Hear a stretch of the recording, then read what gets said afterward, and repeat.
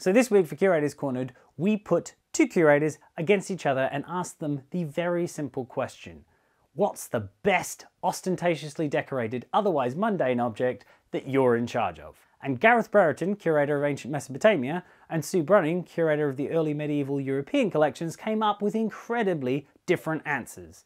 To tell you what their answer was, here is Sue. Buckles. We've all got them. They fasten our belts, our bags, our shoes, and they're just really useful objects. They're a good example of if it ain't broke, don't fix it.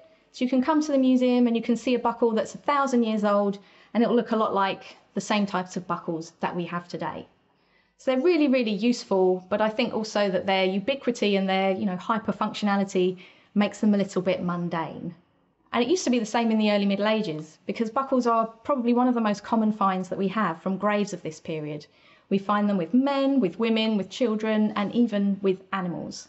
And this basic principle of having a loop with a tongue that you pass your strap through, like so, tongue goes through the little hole, you've made your fastener, and even if you put on a few lockdown pounds, your buckle is still going to work for you. So you really don't need to have any extra bells and whistles, any fancy designs for this thing to work really, really well. But nobody told the maker of this buckle. This incredible buckle was found at a cemetery site dating to the early 7th century at a place called Kingsfield in Faversham. And it was called Kingsfield because basically the graves contained so much gold. Now the first thing to say about this buckle is just that it's so small. So I have my lovely little vintage pineapple brooch here, which is exactly the same size, so about 3 centimetres in length. But what it lacks in size, it makes up for in decoration. So first of all, and very obviously, the buckle is made of gold, which in the early 7th century, just the same as today, was a prestige material. And that suggests to us that the owner of this buckle was of some significant status, or at least was buried as if they had some kind of significant status. But it's actually the decoration on the buckle that I'd really like to focus on today, because it really has been lavished with the most ornate decoration, some of it actually even kind of microscopically detailed. First of all, we can look at the shape of the buckle, and you can see that it's made by the heads of a pair of birds at the top and at the bottom. And these look to be birds of prey based on the curved beaks that they have, so they look to be representing either an eagle or a type of hawk, something like that. And the eagle-eyed among you might have noticed that these look a lot like the birds that we see on the metalwork at Sutton Hoo. And because they're birds of prey, they're predators, these birds are very fierce, they seem to tap into these kinds of qualities that are valued at the time. It's a very martial, warlike society. Now look at the necks of the bird. You can see that they're decorated with rows of braids made with gold wire, really densely decorated, and I think that that gives it a bit of a feathery effect. Now moving across to the centre of the buckle, we can see that this decoration is a pair of serpents, and their bodies are made from beaded wire. Now the way that this wire was made was you would take a length of straight wire and you would have a tool that had some teeth inside it, and you would take that tool and just roll it repeatedly all the way along the length of the wire in sections until you had a whole strand that was this kind of beaded effect, and that's what's been used to make the bodies of the serpents. But look even more closely and you'll be able to see that the bodies of serpents are not just one strand, they're actually 3. So we have a strand in the centre that is a thicker strand, and that is flanked on the outside by even finer lengths of this beaded wire, and that really makes the snakes pop from the surface of the buckle. Research has shown that these wires are typically less than 1 millimetre in diameter, and some of the finest ones could go all the way down to 0.2 millimetres. So to give you a sense of just how tiny that is, it's about the diameter of a medium bristle toothbrush. So there's one more cool thing about the wire that I want to talk to you about before we move on. Now look at the serpents' heads. They're basically little U-shapes, so they're very, very stylised. But can you see how the maker has sliced through the beaded wire kind of on the diagonal there, which I think is a deliberate thing in order to make the jaws kind of more jaw-like. And it's not an accident, because if we look at all of the serpents' heads across both of the buckles, that same feature is there. So this is something that has been made completely deliberately in order to kind of increase the serpentness of those serpents. And although these things are very stylised, they're not so stylised as to become completely abstract and totally meaningless. Thought we were done with the snakes? We're not done with the snakes.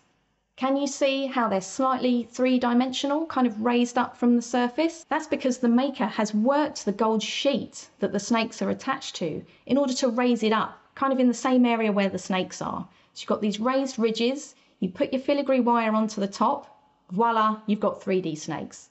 And who doesn't love 3D snakes? So why should you vote for the Kingsfield buckle? Well, I think the fact that I've had so much to say about something that's so tiny and just so ordinary and functional actually says it all. So we can think about how much time it took to create this little masterpiece, collecting all of the gold that was needed, fabricating all of the parts, so the gold sheet, working the gold sheet so that it has that repoussé design, creating all of the different wires. Also, that decoration is on such a small scale. As I mentioned before, it's almost microscopically detailed. Most people would never get the opportunity to appreciate it beyond a mere flash of gold from across the room. And if you're watching this video on your phone, the buckle that you can see there on your screen is still much bigger than it actually is in real life. And the only reason that you're able to see the decoration that you can see is because we've zoomed in so much. And sometimes I wonder if what we're seeing here is the goldsmith kind of flexing, leaving little Easter eggs for us to find when we scrutinise their handiwork. And let me remind you that we're talking about a buckle here, something that's really, really ordinary and something that all of us have. There's something else about the buckles that I want to mention, and that's that we have 2 of them, which brings into my mind the bag is something like a satchel, the most utilitarian of all kinds of bags and the choice of school children and librarians everywhere, which I think is kind of amazing.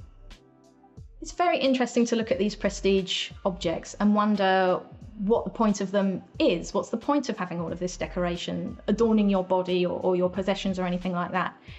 And one thing that I've been thinking about is the contradictions in those ideas. So on the one hand, on the surface, we might think about it as displaying all of your wealth and showing how important you are because you were able to acquire all of these amazing dress accessories and wear them on your body and sort of strut around and show off. But also I wonder on the flip side, if by showing them on your body, you're kind of compensating for something, a lack of power or a lack of confidence, and something that this can kind of make up for.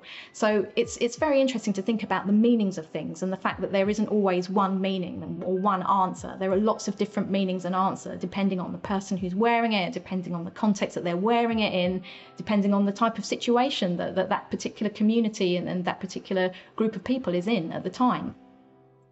However, in this particular instance, I feel pretty sure that what we're looking at here is the most ostentatiously decorated, mundane object for my own purposes so that I can win this competition. That was Sue's best ostentatiously decorated, otherwise mundane buckle. If you thought that that was an irrefutably best object, give this video a like. That's how the voting system works. If you haven't yet watched Gareth's video, it's right here. If you have, and you've come back to this one, I'm assuming that you want to vote for this one, but you can also watch this one and vote for this one. And to be honest with you, I don't mind if you vote for both of them. The likelihood of a tie is incredibly small.